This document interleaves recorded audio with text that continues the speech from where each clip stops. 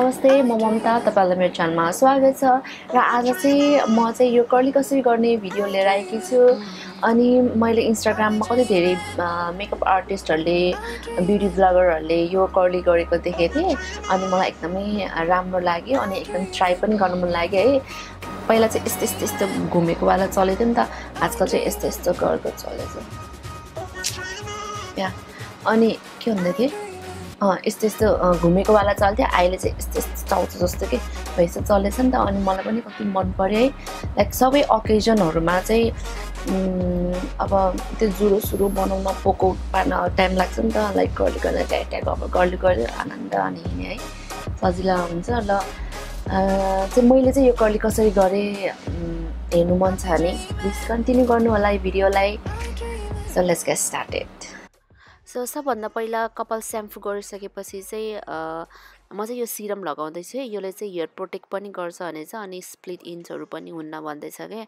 Like shampoo गरेको कपालमा चाहिँ कर्ली राम्रोसँग बस्छ है यतिकै त्यो फर्स्ट डे हेयरमा चाहिँ एकदम राम्रोसँग बस्छ कि सेकेन्ड डेहरुमा भन्दा पनि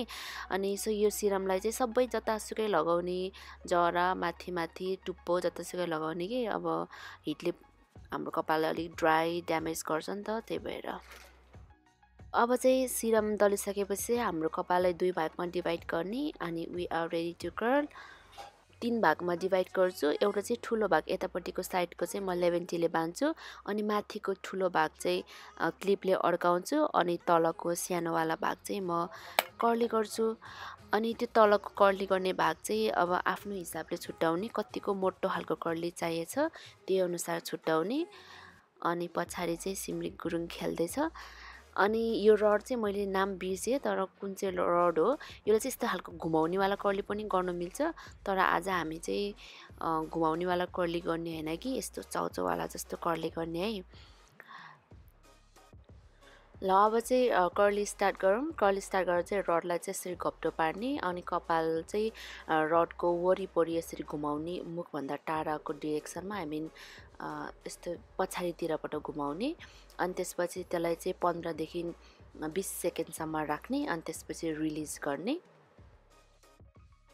सो अब चाहिँ तपाईले कतिको मोटो कपाल लिनुभछ त्यही अनुसारमा चाहिँ कपालको कर्ल भर पर्छ मैले चाहिँ ठिक्क खालको लिन्छु त्यही भएर चाहिँ अलिक ठिक्क देखेछ मोटो लियो भने चाहिँ अलिक वेभी देखिन्छ है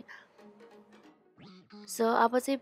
पुरै कपालमा सेम स्टेप रिपिट गर्ने कपाल छुट्याउने अनि आइरनलाई घप्टो पार्ने कपाल चाहिँ आफ्नो अनुहारको भन्दा अपोजिट डाइरेक्सनमा घुमाउने र कपाल घुमाउँदाखेरि चाहिँ रडको वरिपरि त्यसरी घुमाउने भिडियोमा देखाए जसरी अनि त्यसपछि चाहिँ 15 देखि 20 सेकेन्डसम्म राख्ने अनि त्यसपछि रिलिज गर्ने सो मैले चाहिँ मेरो आइरनको रडको टेम्परेचर चाहिँ सबभन्दा हाईएस्टमा राखेछु सबभन्दा धेरै सो अहिले चाहिँ हाफ कपाल कर्ल गर्दा चाहिँ यस्तो खालको देखिन्छ लेट्स सी अब पुरै कपाल गर्दा कस्तो देखिन्छ है त सो कर्ल गरिसकेपछि चाहिँ मेरो कपाल यस्तो देखिन्छ सो म पछाडी पनि देखाउँछु है त कस्तो देख्दो रहेछ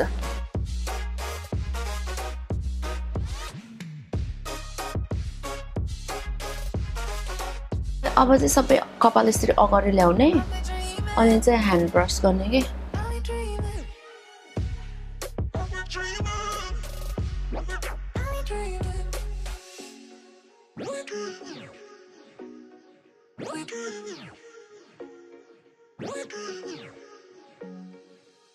आजको लागि यति नै हो आई होप तपाईहरुलाई यो भिडियो मन पर्यो होला र कर्ली गर्न एकदमै सिम्पल छ रडले नै अनि यस्तो घुमाउनु त हैन तर एउटा कुरा चाहिँ एकदम केयरफुल गर्नुपर्छ रड यसरी घुमाउँदाखेरि चाहिँ बी केयरफुल तपाईको कानहरु गालाहरु पोल्न सक्छ अनि कपालको यस्तो जराहरु पोल्न सक्छ त्यही भएर अलि केयरफुल हुने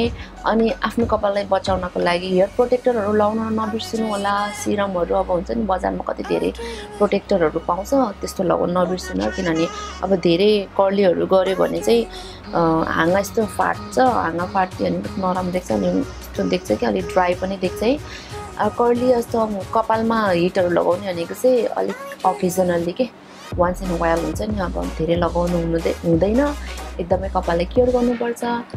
अनि लास्टमा चाहिँ यदि तपाईहरु चाहिँ नाइट आउट अथवा अलि लामो समयको लागि बाहिर जाँदै हुनुहुन्छ भने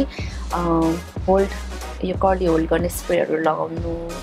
पर्छ नत्र फेरि पहिलाको यस्तो सिधा भुरेर परेको कपाल हुन्छ के लाइक मेरो चाहिँ यस्तो भुर्र परेको कपाल छ नि त त्यही भएर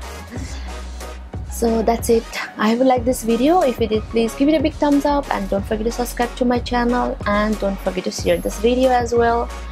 So I'll see you in the next video. Thank you so much for watching. Bye.